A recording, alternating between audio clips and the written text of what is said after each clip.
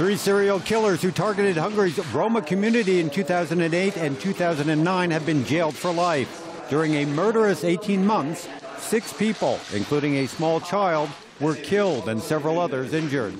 The killers, who followed a racist ideology, were caught in August 2009. The 3 perpetrators were Zsolt Peto and the brothers Istvan Kis and Arpad Kis, militants with skinhead pasts from eastern Hungary.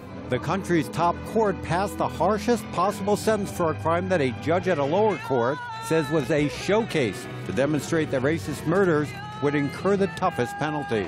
A 4th accomplice, Istvan Sontos, who drove the murderers on their criminal outings, got a 13-year sentence last year. Hungary has been fiercely criticized by human rights groups and Brussels for its failure to integrate its 1 million-strong Roma population.